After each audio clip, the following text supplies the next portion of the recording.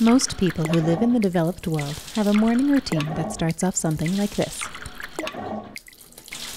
Chances are you're so used to the sounds that you've completely forgotten they're even there. But for over 1 billion people in the world, their morning doesn't sound anything like this. Instead, it starts off like this. The sounds of footsteps walking, and walking, and walking. To find water at a source they can only hope is clean or safe. They can't even begin to imagine that a morning could sound like this, without any of this. So the next time your morning starts like this, take a moment to think about a young girl named Gladys. Her day in Sierra Leone begins much differently than yours. First, Gladys sweeps the yard of trash, leaves, and twigs. When she's done, it's time to wash the dishes and take a bath.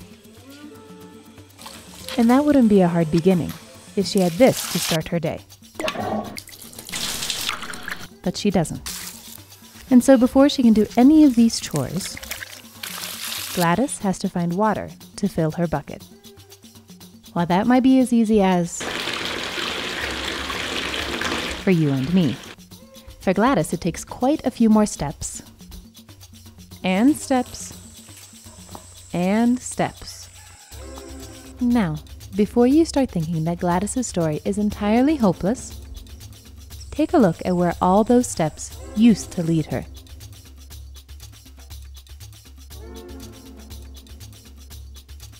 But today, Gladys's footsteps take her to a much cleaner place. Her story is becoming one of progress, which people like you helped create.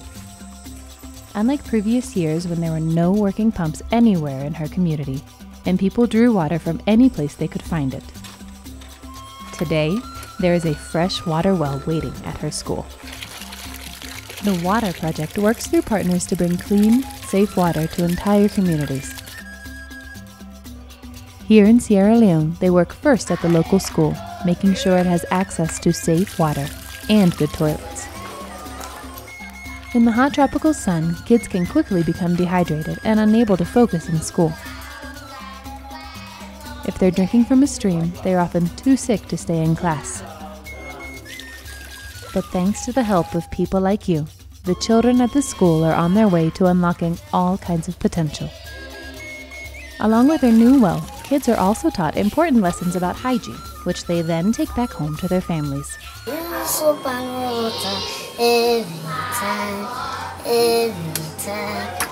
After the school has a well, the Water Project moves into the surrounding villages, focusing where students like Gladys live. Oftentimes, there are broken down wells that can be repaired and water restored much closer to home. What kind of potential could we unlock if we helped reduce waterborne diseases by installing more wells? What can be done when all that wasted time fetching water far from home is returned? Would fathers be able to work more in their fields? Could mothers invest more in their families? Or kids spend more time in class and studying? We may not be able to predict exactly what everyone will do when we provide this. But what we do know is that providing a source of clean, safe water is only the beginning. When you support the Water Project, you'll be providing so much more than clean water. You will unlock potential. You'll help restore hope. And for girls like Gladys, you'll help accomplish things only she can imagine. And together we'll watch as water comes and everything changes.